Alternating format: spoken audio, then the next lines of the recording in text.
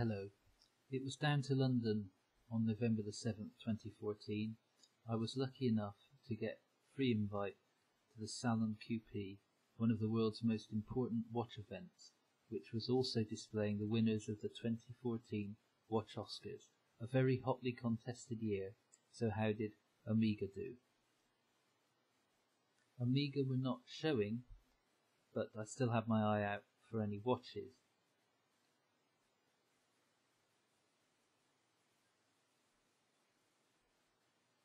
And amongst some very expensive company, I did spot a flown Moonwatch that did not look in any way out of place.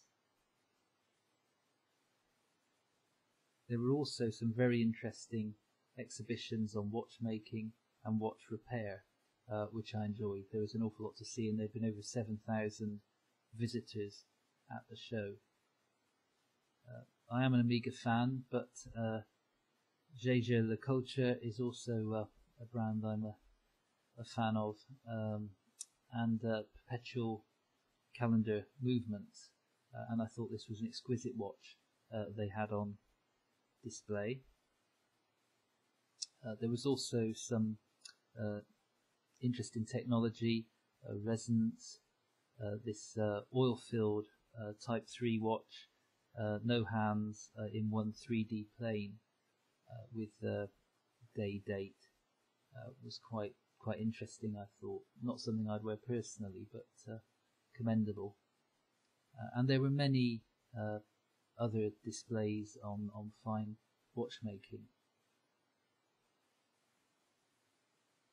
And with some relative newcomers, again, amazing examples of fine craftsmanship and also exquisite looking timepieces. I think whatever your personal choices are, you have to admire when you see quality items and quality engineering like this.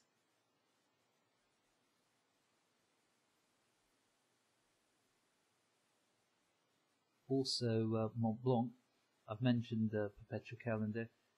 To see a watch like this, which is I think retailing for around £8,500, it's amazing to see a watch with that much complexity for sale at that price. I did have a look at this watch, but you'll see I didn't let my 3220 get too far away in the background there. There were numerous exhibitors, very nice watches, and also ancillary items like watch winders. Excellent exhibition to visit. Also in the back of my mind, as I said, was the Watch Oscars, the Grand Prix d'Horlogerie. Apologise for my pronunciation. Basically a public interest foundation to promote Swiss watchmaking and its values, annually rewarding the finest creations and most important operators in the watch world. As I say, the Watch Oscars. I was really struck with this Perpetual Calendar. I thought it was a beautiful watch. There were quite a few different categories and award winners. It's a lovely piece, I think you'll agree. But interesting for me was Omega, who also won, and there's some YouTube video of the presentations in Geneva, October 31st, and it was Dark Side of the Moon.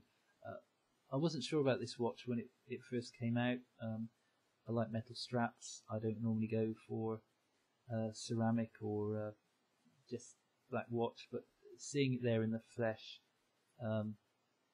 really was struck by the piece and the look of it. Just also this one, I think the clear sapphire back is something I don't normally go for, but just looking at this watch and the fact it's an award winner, it really did win me over. So after that, it was a quick tube and taxi into London, making sure with limited funds I wasn't distracted by any of the other many temptations. There's a lot of ways to part with your cash and head off to an Omega boutique to see this dark side in the flesh and not in a display cabinet.